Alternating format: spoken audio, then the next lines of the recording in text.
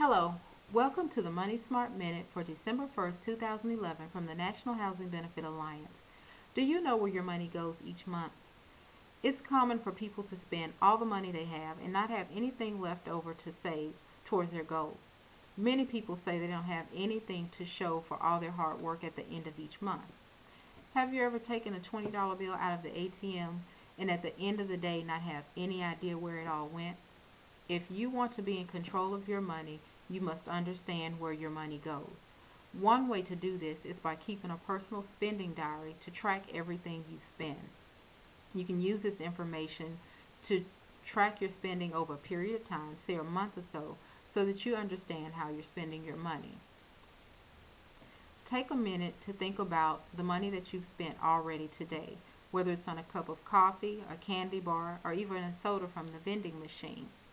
Then I challenge you for the next week to record everything you spend on a daily basis. And tomorrow we'll take a look at how this information is important in creating your budget.